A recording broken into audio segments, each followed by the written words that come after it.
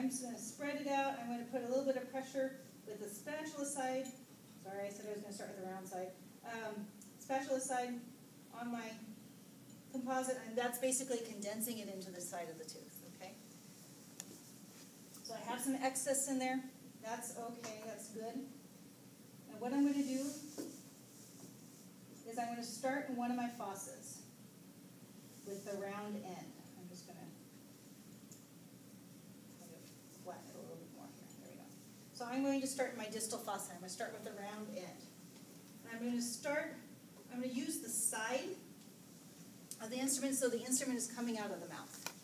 Okay, I'm not going to use the bottom or the top of it. I'm going to use the side. And this is where I might need Laurel and Dinah's help here to show exactly what I mean. So, all right, I'm going to start my distal fossa. Pressure on the cable surface margin of the tooth. Toe down, almost touching that floor that we made of composite. And then I'm going to slide along the cable surface margin as I move up to the top of the triangular ridge. I'm going to flatten my angle out. My toe is not going to be quite so steep. And as I come down off that triangular ridge, I'm going to bring my toe back, steep again as I flow into the lingual groove. Okay? And I'm going to keep going so you can see the result, because I know there's some excess composite there. I'm going to keep my pressure on the side of the marginal ridge, keep sliding toward this next triangular ridge. I'm going to roll my toe up as I start my ascent up to the top of that triangular ridge. And as I come down into my fossa, my toe gets steep again. I'm going to pull that composite out, and you can see the result. Wow. Amazing. Okay? And it's all rolling, which you guys do every day with your instruments. It's all rolling the instrument. So, if you've not done it before, it can be a little tricky. Okay? So I'm going to do it again without so much excess in there, so you can see it again. And I know Dinah and Laurel are going to come around, and I'll come around in just a minute too. So I'm going to start my distal groove. You can start or fossa. You can start in any fossa you want. Okay? So I'm going to bring my toe down, slide along the cable surface margin. As I do my ascent for my triangular ridge, my toe comes up. And as I do my descent into my grooves, my toe goes back down. I'm going to pivot a little bit. And I'm going to make my ascent back up to my next triangular ridge, making my toe not so steep. And as I do my descent into my fossa, my toe becomes more steep again, and I pull out the excess.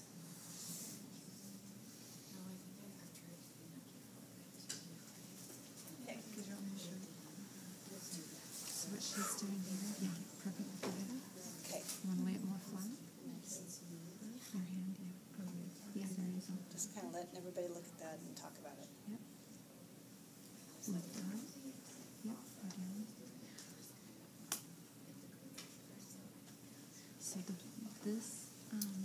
So this now you can see that I have some excess that's kind of more toward the buccal side. This one faces this way. You can see that excess. I'm just going to take that out because it's going to interfere. If I cure it like that, it's going to interfere with my composite that I'm going to place on my buckle side. So I'm just going to take that out. We don't need that. So I'm going to take the toe of my flat side. Down, pivot.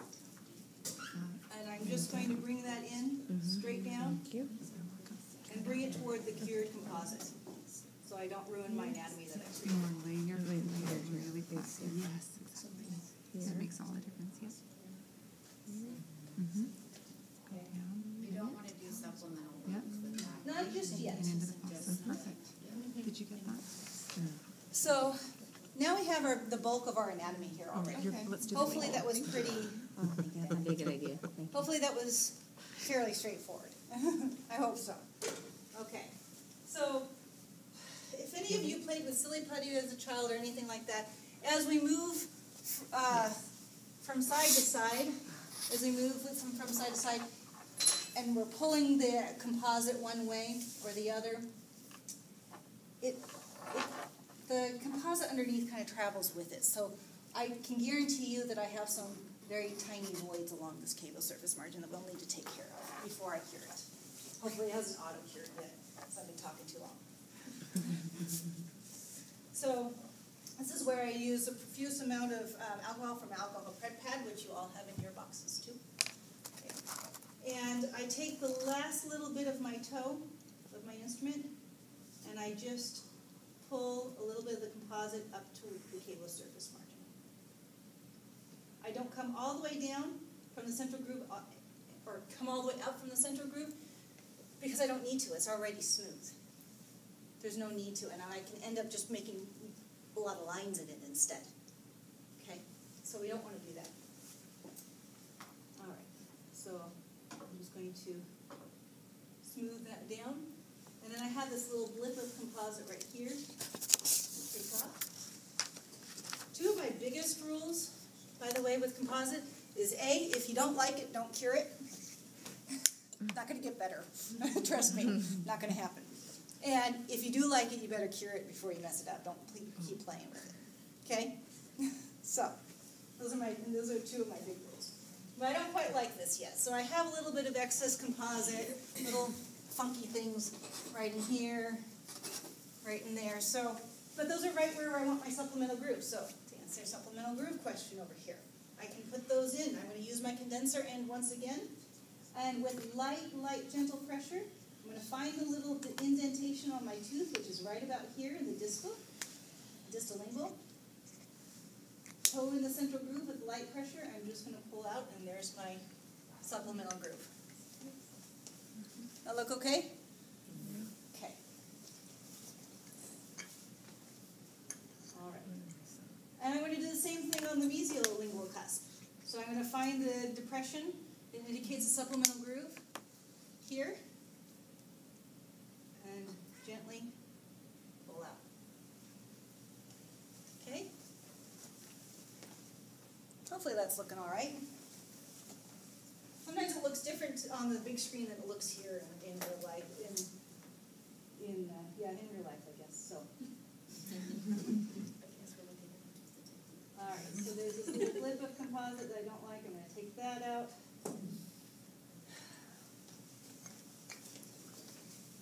Yeah, I think we can cure that.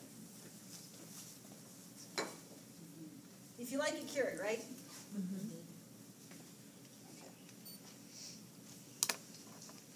Okay. Now, you can do this one of three ways. I prefer to do half the tooth and then the other half of the tooth and meet in the central groove.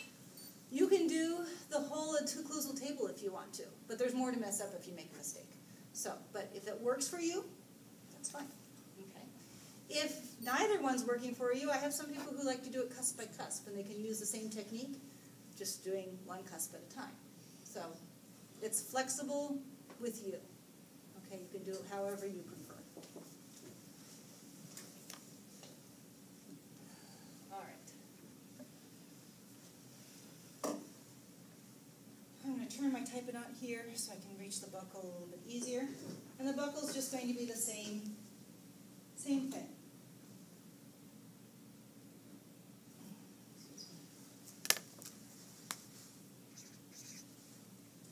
So I'm going to use the rest of my composite. I end up using about an ampule for at least demo and purpose, what my purpose is. I can't talk anymore. I end up using about an ampule per tooth. So you should have an ampule per tooth that you have in your bag, maybe a little bit more. All right, same principle.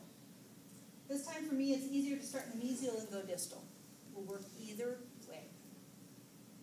Okay, so starting steep, pressure on the cable surface margin, coming up my ascent of my triangular ridge, bringing my toe up, and as I start my descent into the buccal groove, toe down. And I'm going to make sure that it's not pointing toward that lingual groove. I do not want the buccal groove, that mesial buccal groove and the lingual groove to meet, so I'm making sure that my groove does not point to the lingual groove. I send up and over. And as I come into my distal lingual groove, I need to pivot. Or distal buccal groove, excuse me. I need to pivot so that I come in there obliquely, since it's an oblique groove. All right, and then up and over this little tiny triangular ridge. I can get them. There we go. So, so I have to do it again. That's fine. Didn't like it mesial to distal because my arm of my, technically where the patient's ramus is going to be was in my way. So we're going to do it the other way. All right, so I'm going to start distal, up and over. And you can see I already had a void start. That's not uncommon. As I come mesially, I'm going to come into this groove straight, down, up, and down. Okay. Let's see here. I am going to I don't like the smoothness of this particular cusp, or the lack of smoothness, so I'm just going to focus on that cusp alone. I use my alcohol prep pad to prepare my instrument, and I'm just going to smooth it. So that's a little bit better. And I think I'm going to use my flat side to kind of finish the job here. That's a little better. Yeah, now that's a little clearer for you guys. All right, so just like before, I'm going to take this excess out. I do want to keep in mind the shape, the Y shape that needs to be here. So I made my grooves a little angled with the toe of my flat spatula side. There you go. This is being a little more. There we go. And I have a little bit of excess right there.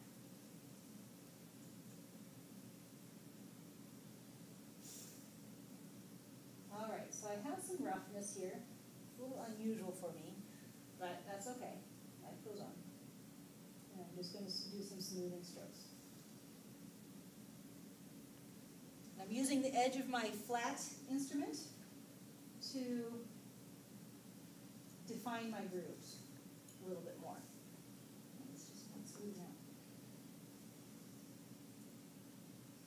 So I'm putting the edge in my groove and pulling out with the flat side of my instrument on the triangular ridge, edge of my groove, and I can make nice defined grooves that way. I like this instrument because it's nice and flexible, has some good flexibility to it. I prefer it over the Greg. That's my preference. If you like the Greg, you will get Gregs in the kits that you borrow from me. So if you like Gregs, please use them. This is my preference. So, all right. So I like this, so I'm going to cure it, but I don't like that distal fossa, so I'm going to fix that in a minute. We'll get that looking good.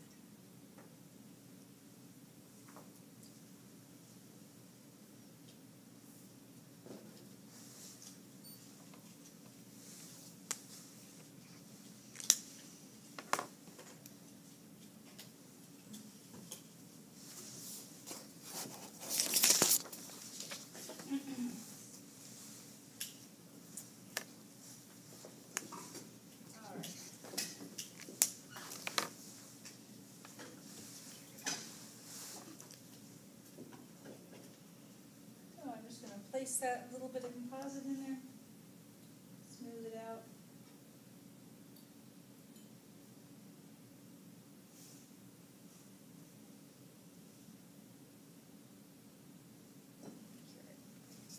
And then I'll pass it around. You guys can take a look if you'd like. And we'll take probably a 10-minute break. You guys have been sitting and listening to me talk for a while, so. I don't know, my students find it pretty trying from time to time, so. Speed okay? I'm not talking too fast? Okay.